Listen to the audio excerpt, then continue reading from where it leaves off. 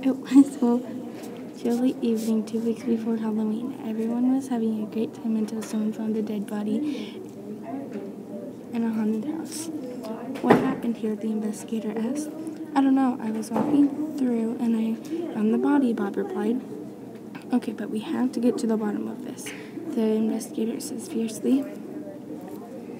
So what we know is that somebody finds a random body, the investigator asks himself. Then he remembers one and other people see the dead body, not just Bob. Someone meant to place the body in plain sight. Let's start investigating, people. I will first investigate Bob, the investigator says. They go to his office and the investigator asks all of his questions. How did you find the body? Well, I was walking with a friend and I almost tripped over him, Bob replied. Was anyone acting a little weird tonight? No. Well, there was someone wearing black and running out, Bob said. Did you see his face? The investigator asked. No, but I did see the license plate, Bob said, a little bit more proud. They talked a little more, then Bob told him his license plate, and the investigator went to find him. The investigator traces the license plate, and it turns out it is the owner of Alex Thompson's house.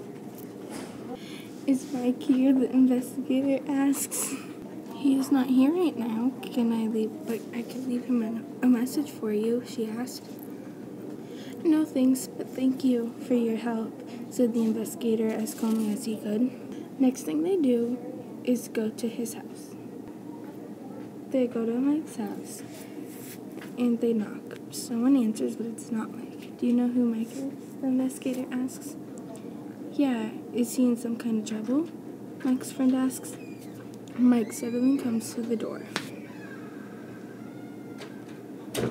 Are you Mike? The investigator asks. Mike starts to run. The cops follow after him. They get Mike. Next, the investigator takes him to his office and asks him some questions. He finally confessed and he is put in jail.